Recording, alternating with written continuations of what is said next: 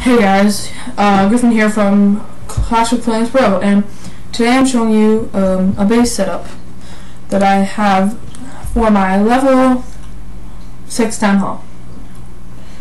So, as you can see, it's kind of symmetric, somewhat symmetric.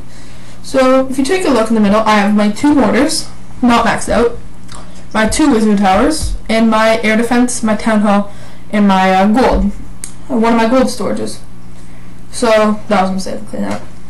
So you put those there because those are the splash, and you want those in the middle because they'll do the most damage when you come to the end of your when it comes to the end of it. Around the outsides, I have my town hall, my cannons, and archer towers. So my archer towers are one away from max. Two of my cannons are maxed, and I have my gold storage and 2 elixir storage and a clan castle. So. And then along the outside is just all the other stuff. I try to place it decently far up